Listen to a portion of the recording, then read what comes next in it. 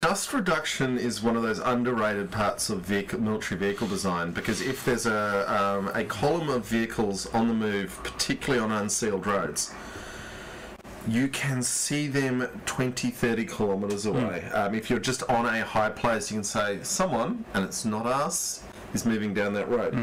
And that is powerful information. And anything you can do that reduces that means you've got to be closer and closer and closer to pick it up, is not to be underestimated either.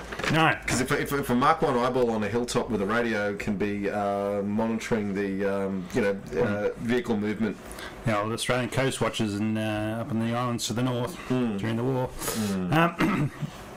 Didn't we do a good job by them? Yeah, All right. Some people have pointed out that in various comments on the interwebs is that there are some other tanks around the world, John, that are under 50 tonnes as well and can utilise those Japanese bridges. And where do you think they come from? China and Russia. Yes, they have a lot of tanks that are under those 50 tonnes. However, what do they not have? What do those tanks not have? C4I. Gun depression. They can't go to the top of a hill and peep over the top and lower. ZT-15 can?